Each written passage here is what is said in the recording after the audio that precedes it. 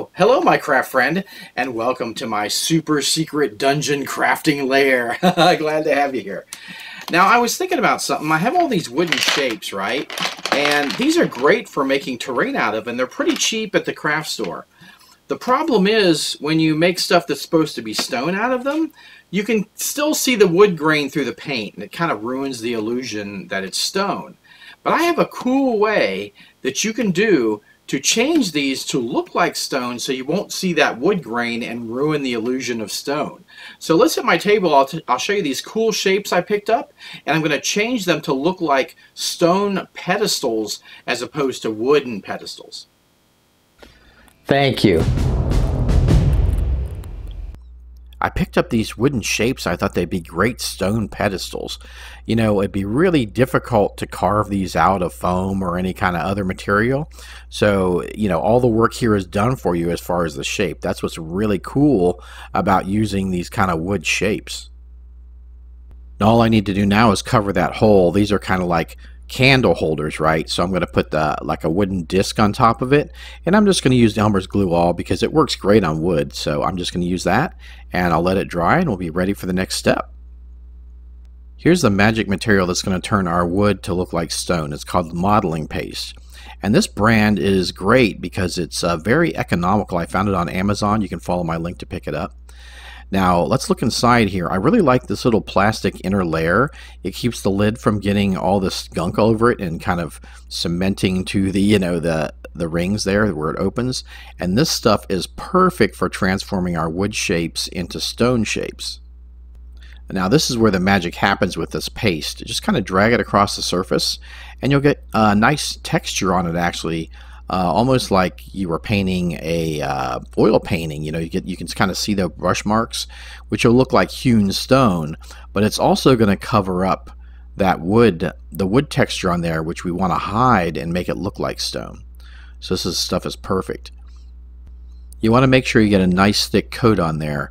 The thinner the coat, the less it's going to cover up the wood texture. So make sure that you get a nice thick coat and you're filling in that wood texture. But you also don't want to lose the details of the piece.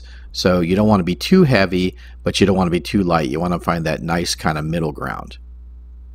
Now this stuff dries pretty quick, so you can just let it dry for a few minutes and then paint the part that you missed because it was wet.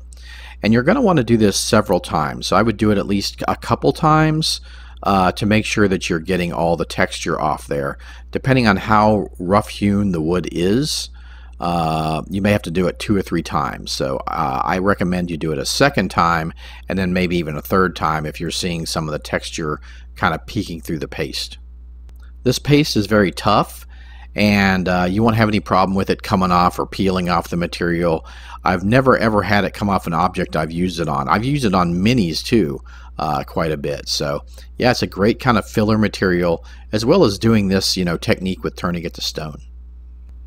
After we let it dry, after a very short while, we can start painting it. And I'm going to use my standard kind of stone colors.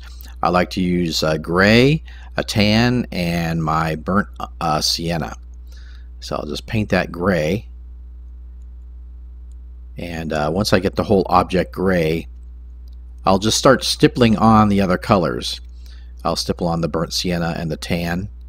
And I like to do that because it gives kind of a nice varied stone color. Stones aren't just one color. They're not just gray. They generally have other colors kind of marbled through the stone, and these are kind of my go-to colors to do that. After my pedestal dries, I'm going to wash it. This is just water, black acrylic paint, and a little bit of dish soap. And I'll just paint it on there. And this will give a nice kind of weathered look. It'll give variance to the stone. But it'll also go in those cracks there and kind of give some shading and shadow. So just paint that on and then we'll let it dry. Now here it is, it's all dry. The last phase is going to be doing some dry brushing on here. So I'll just put this light gray on the brush, my bristle brush, and just start dragging it across the surface. And you can see how that kind of texture we painted on there is starting to pop out. Really nice. But we've lost the wooden texture, but we've picked up the stone texture. So as really cool technique. And I mean, that's just, you can't really get any easier than that for a stone shape. I mean, if you tried to carve this out, styrofoam, this would be murder to do this. And it was just super simple, gluing the two pieces together, putting the paste on it, and just painting and finishing it up. So what we'll do is we'll go to my table and we'll look and see what these look like in a scene that I set up for my game.